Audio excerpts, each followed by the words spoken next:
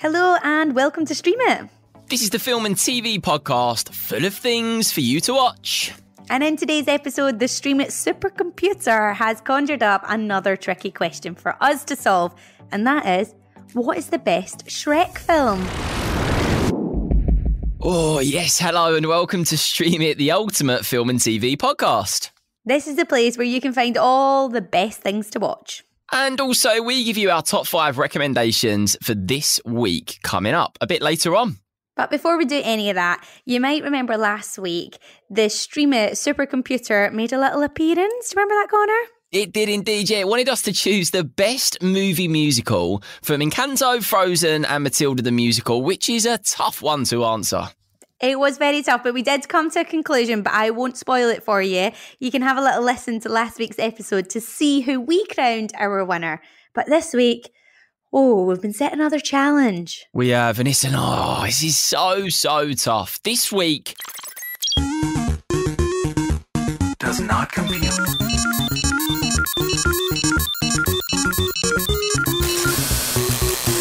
Does not compute. we have to decide which Shrek film is the best. I'm excited for this one because I'm a huge Shrek fan, you know. Oh, so am I. Right, should we do this? Yeah, let's do this then. Okay, so we have to talk about the first Shrek film, obviously. Yeah, I think... See, already, I straight away go to the first Shrek because it's always hard to have a better film in, like, a set of films than the first one. Yeah, I agree. And I remember when I first heard Shrek's voice, because he's Scottish, isn't he? He is, yeah. And I was like, oh my gosh, this is the best thing ever. There's an actual cartoon with a Scottish character. It was well cool. Would you say that Shrek sounded like your granddad? Yeah, probably, actually. And you know what? I used to do this thing, actually, when I went on holiday. And I used to do a impression of Shrek when he was talking to Donkey. And everyone loved it when I was on holiday because they had never really heard a Scottish accent. Great. Oh, I bet you loved seeing the first one. I did too, and I think that's why it's so hard. I feel like I can't say it too early, but that first Shrek film just stands out to me because obviously it was the part as well where we met all the characters. It was our first introduction to Donkey. Oh, like, do you remember when he found him as well in that forest when there was like, it was all different animals there? Do you remember? Oh, yeah, I do. And like all the what would you call them? Fairyland creatures? No, fairy tale creatures. That's what it would be, isn't it? Fairy tale creatures sounds good. Yeah, I think that sounds about right. I think Shrek 1. Also, as well, when he had the babies as well. Was that the last one? Was that Shrek 5? 5? Was it 5? I think there's only... Oh, no, I think you're right, you know. There was 4, wasn't there? 4? Was there 4? 5? Yeah. Wow, yeah. Shrek Forever After. That was it. Shrek Forever After. So good. I do think for me, though, if I was to pick one of my favourites, it's got to be number 1. I'd go as far to say it's maybe one of my favourite films of all time as well. That first Shrek, I mean, what a good experience it was when we first saw it. I remember being in the cinema like, this is amazing. Yeah, to be fair, it did actually win the Academy Award, didn't it? The Oscar for Best Animated Feature. That was 2001. That was a very long time ago. 2001. So how many years ago was that? I'm going to do some maths here. 22? Yeah, well done. That was quick. Wow. I mean, it was always going to win awards, though, wasn't it? Shrek Fiona! Donkey! Look, here comes Sleeping Beauty! Oh! I hate these ball shows! Flip over the Wheel of Torture! You are cordially invited. Dinner is served! Everybody dig in. Don't mind if I do, Lillian. To meet the family. It's easy to see where Fiona gets her good looks from. Make new friends. Pray for mercy from... Puss in Boots. If we need an expert on licking ourselves, we'll give you a call. Well, Shrek 2 done really well as well. It had 89% Rotten Tomatoes. That was in 2004. Yeah, I actually really liked Shrek 2. I think that was actually my favourite, you know. I don't think Shrek 1 was... I mean, it was great because it introduced us, but I think that, Shrek 2 actually caught me by surprise.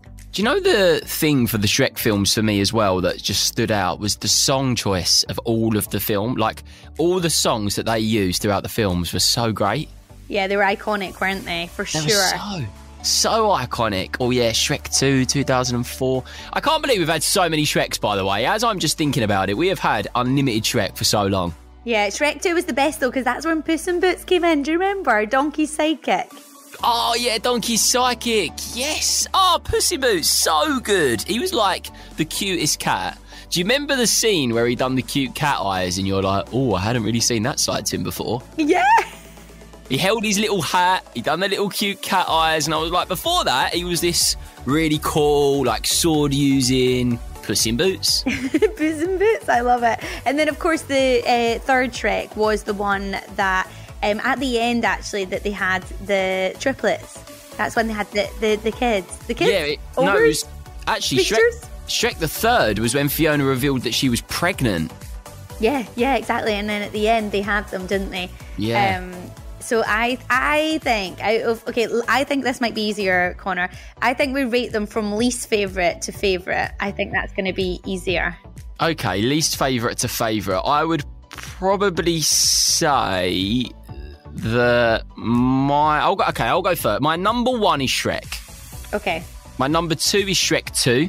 Okay. Actually, it's in order. Shrek the third and then Shrek Forever After. Okay. No, mine's so different, you know. What are you going for? So I think that Shrek the third is my least favourite. Okay. And then I think it is Shrek Forever After. Yeah. And then second, I think is Shrek. And first, I think is Shrek 2. Yeah, Shrek 2 was very good, wasn't it? It was very, very good. What did you love about it then that put it above original Shrek for you? I think, you know, like in the first one, obviously it was great because you actually got to know like Shrek and Donkey and things like that. But the second one, I feel like it was a lot funnier because they had the like Shrek and Donkey like drank the potion, do you remember? And then they turned into something completely different where Shrek was a human and Donkey was a horse. And I just thought it was, I don't know, a lot more fun. I enjoyed it. Yeah, I guess as well, it says a lot about, you know, the Shrek world. If they can actually make an amazing first film and then an even better second, it just reminds you just how good Shrek was. And I have to say, before we wrap up our Shrek chat, do you remember how incredible it was when Donkey had babies with the dragon and they had the cute little donkey heads, but they were flying with dragon wings? I was like, this is ultimate Shrek. I love it. That'll do, Donkey. That'll do.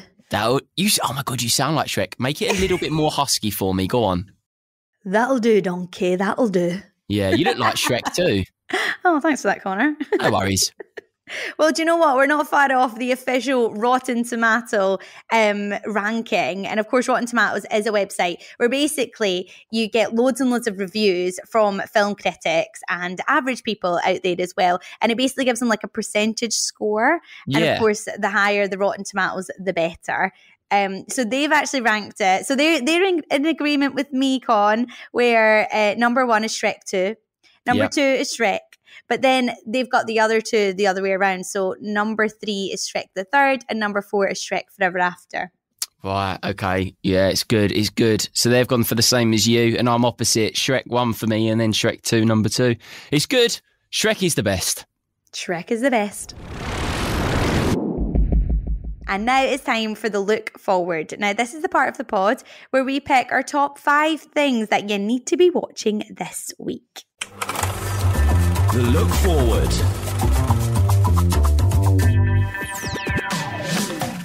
And my first pick this week is Minions and More Volume 2. That's available on Netflix. To catch some animated shorts like Phil's Dance Party and Binky Nelson Unpacified in this awesome compilation from the company behind the Despicable Me franchise. Check it out on Netflix right now. And my first pick this week is actually Princess Mirabelle. Now, this is on iPlayer, and it is this awesome children's drama that is based on the books of Julia Donaldson. Now, it's all about a young girl called Ellen, and let's just say Ellen has a mischievous mirror double named Princess Mirabelle. Clever that, isn't it? Now, there's 2 seasons available to watch right now on iPlayer, and you're going to love it.